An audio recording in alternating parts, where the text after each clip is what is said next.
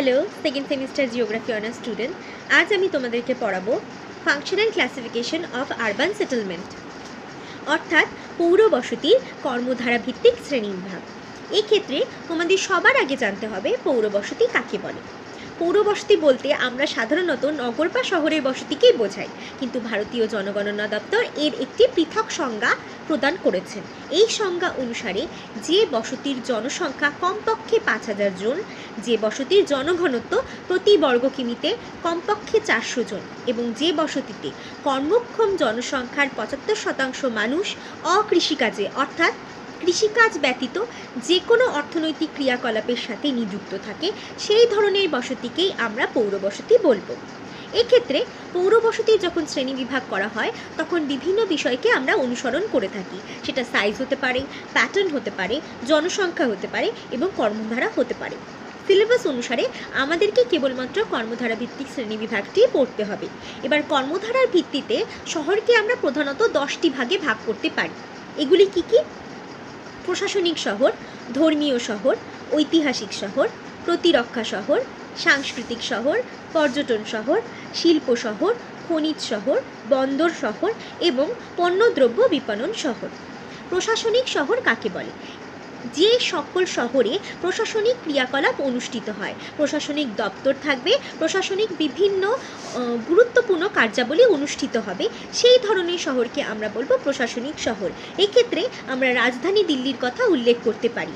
এছাড়াও কলকাতা এবং বিভিন্ন রাজ্যের বিভিন্ন রাজধানীর কথাও কিন্তু আমরা প্রশাসনিক শহর হিসেবে উদাহরণ দিতে পারি। দ্বিতীয় হলো ধর্মীয় শহর। ধর্মীয় শহর বলতে সে সকল শহরকে বোঝায় যেগুলি ধর্মীয় স্থান, তীর্থস্থান বা যে সকল স্থানে ধর্মীয় ক্রিয়াকলাপ অনুষ্ঠিত হয় তাকে কেন্দ্র করে গড়ে ওঠে, সেই ধরনের শহরকে আমরা বলবো ধর্মীয় শহর। এক্ষেত্রে আমরা বারাণসী, গয়া, কাশী, বৃন্দাবন, আজমির শরীফ, মক্কা, মদিনা ইত্যাদির কথা কিন্তু বলতে পারি। তৃতীয় হলো ঐতিহাসিক শহর। ঐতিহাসিক শিল্পকেন্দ্র, ঐতিহাসিক স্থান, ঐতিহাসিক স্মৃতিসৌধ, ভাস্কর্য, স্থাপত্য সম্পন্ন কোনো স্থানকে কেন্দ্র করে যদি শহর গড়ে ওঠে তাকেই আমরা বলবো ঐতিহাসিক শহর।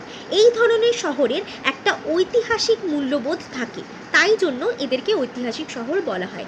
এক্ষেত্রে আমরা আগ্রার কথা বলতে পারি, আবার কায়রোর কথাও বলতে পারি। 4 নম্বর হলো প্রতিরক্ষা শহর, অর্থাৎ যে সকল শহরে প্রতিরক্ষা সংক্রান্ত কাজকর্ম অনুষ্ঠিত হয়। এক্ষেত্রে সেনাবাহিনীর ক্যান্টনমেন্ট হতে পারে, প্রশিক্ষণ কেন্দ্র হতে পারে বা প্রতিরক্ষা দপ্তর স্থাপিত হতে পারে। এই ধরনের প্রধান প্রতিরক্ষা সংক্রান্ত কার্যাবলী যে সকল শহরে অনুষ্ঠিত হয় সেই ধরনের শহরকে আমরা বলবো প্রতিরক্ষা শহর। এই ক্ষেত্রে আমরা ভারতবর্ষের মধ্যপ্রদেশের পাঁচমারির কথা বলতে পারি, এটি একটি বিখ্যাত প্রতিরক্ষা শহর।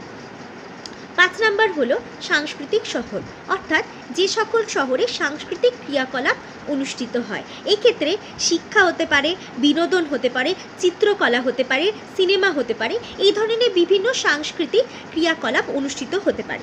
এই ধরনের ক্রিয়াকলাপ যে সকল শহরে অনুষ্ঠিত হয় তাকেই আমরা বলি সাংস্কৃতিক শহর।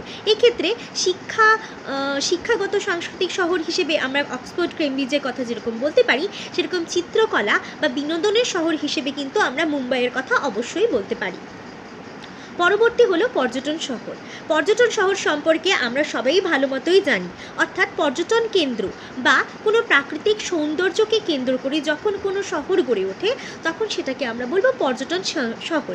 এই ক্ষেত্রে মানুষের প্রধান কর্মধারা হবে, প্রধান কার্যকলাপ বা প্রধান জীবিকা হবে কিন্তু পর্যটন শিল্প, অর্থাৎ পর্যটনকে কেন্দ্র করে যখন শহর গড়ে উঠবে তখনই সেটাকে আমরা বলবো পর্যটন শহর। এই ক্ষেত্রে দার্জিলিংয়ের কথা যেমন আমরা বলতে পারি, তেমন কুলু, মানালি ইত্যাদির কথাও কিন্তু আমরা বলতে পারি।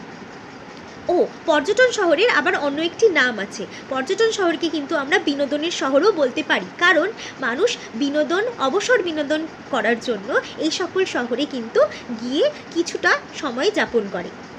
পরবর্তী হলো শিল্প শহর। শিল্প শহর বলতে কোনো শিল্প কারখানাকে কেন্দ্র করে যদি শহর গড়ে ওঠে তখন সেটাকে আমরা বলবো শিল্প শহর। এক্ষেত্রে সে তোমার পাট শিল্প হতে পারে, খনিজ শিল্পভিত্তিক শহর হতে পারে, বিভিন্ন শিল্পভিত্তিক শহর কিন্তু হতে পারে, কুটির শিল্পভিত্তিক শহরও হতে পারে।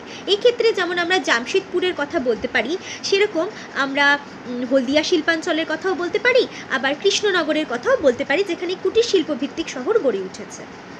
পরবর্তী হলো খনিজ শহর। খনিজ উত্তোলন কেন্দ্রকে কেন্দ্র করে যখন শহর গড়ে ওঠে তখন সেটাকে আমরা বলবো খনিজ ভিত্তিক শহর। অর্থাৎ বিভিন্ন খনিজ দ্রব্য যেখান থেকে উত্তোলন করা হয় সেই খনির আশেপাশে যদি শহর গড়ে ওঠে তাহলে সেটাকে আমরা বলবো খনিজ শহর। এক্ষেত্রে আমরা দুর্গাপুর, বার্নপুর, কুলটির কথা অবশ্যই উল্লেখ করতে পারি। পরবর্তী হলো বন্দর শহর। বন্দর শহরকে প্রধানত আমরা দুভাগে ভাগ করতে পারি, একটা হলো নদী বন্দর ভিত্তিক শহর, আরেকটা হলো সমুদ্র বন্দর ভিত্তিক শহর।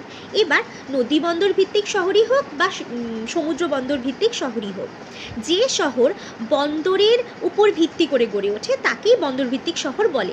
এক্ষেত্রে পণ্যদ্রব্য আমদানি রপ্তানি, জাহাজের পোতাশ্রয় সৃষ্টি এবং তার উপরে ভিত্তি করে যে শহর গড়ে ওঠে তাকেই আমরা বলবো বন্দর ভিত্তিক শহর।